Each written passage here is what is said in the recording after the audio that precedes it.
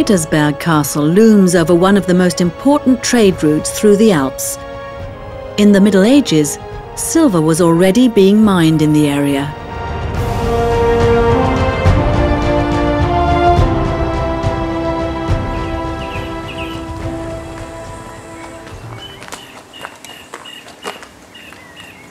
Peter Lizzi regularly goes up to the attic of the castle, for this is where a nocturnal animal comes to rest during the day.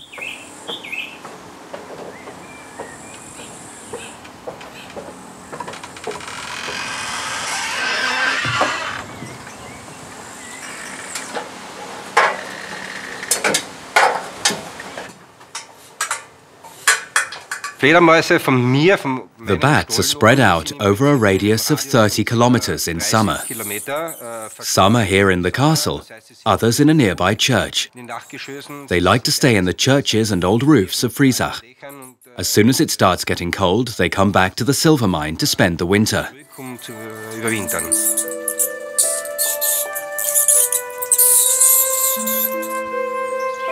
It was in an old silver mine that Peter Lizzi first became interested in bats.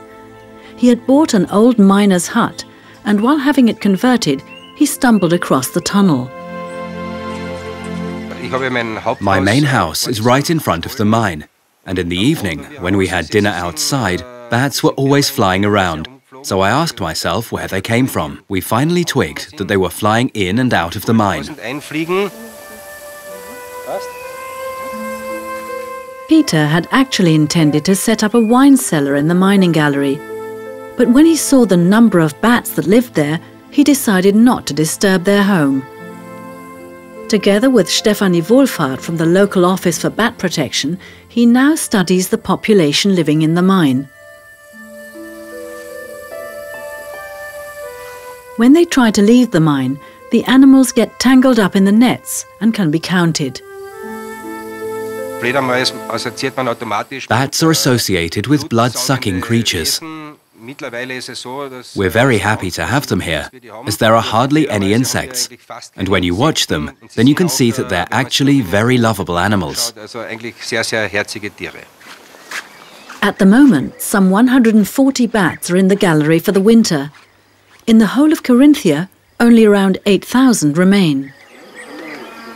I'm very proud of the tunnel because it was one of the first silver mines here in Carinthia. The mines are spread throughout the entire mountain. It's full of holes, a bit like Swiss cheese. It feels as though they only stopped mining last week. It's still dry and easily accessible.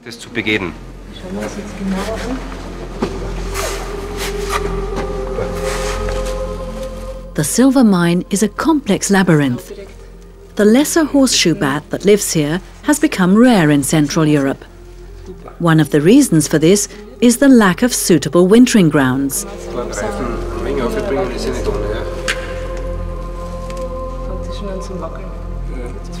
Biologist Stefanie Wohlfahrt is fascinated by the animals, as they're the only mammals that can fly. The temperatures in the mine are consistently between 6 and 7 degrees all year round, ideal conditions for its winged inhabitants.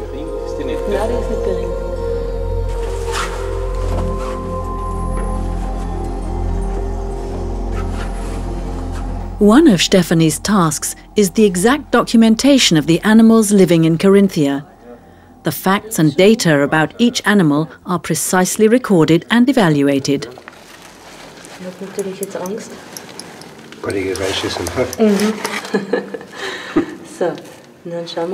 Being awakened is stressful for the animals. The scientist needs to be very gentle when dealing with her charges.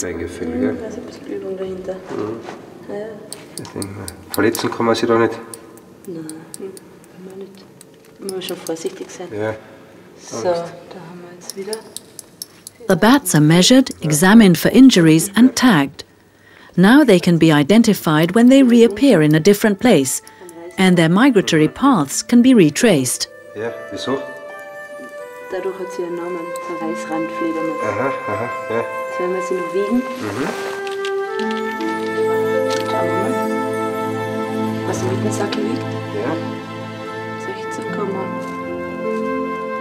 The small insect eaters only weigh a few grams.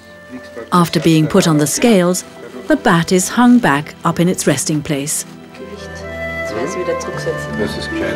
Ausrasten mit der Schmierfliegen. Schau. Der braucht sich, bis sie sich festhalten. Festhalten, oder? Das ist schon oben, schau.